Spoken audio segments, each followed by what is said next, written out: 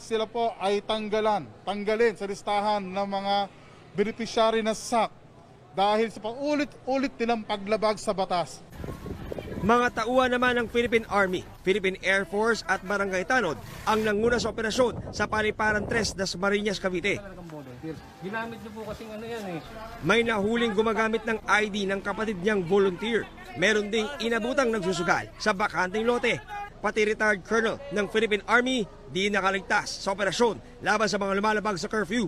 Umabot sa 4 na po ang nahuli sa operasyon kanina. Itong aming barangay ay 115,000 ang more or less population. 20% po ang matitigasan ngayon. At magre-request po ako na kay Gob na sana bigyan niya ako dito ng army. Kahit ilan-ilang army lang para makatulong namin dito. Kasi iba po talaga ang may sundalo eh.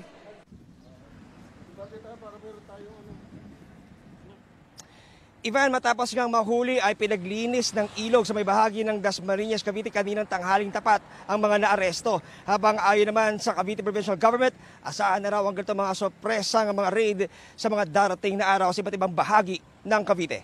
Ivan. Maraming salamat, John Consulta. At kahit nga may lockdown, business as usual.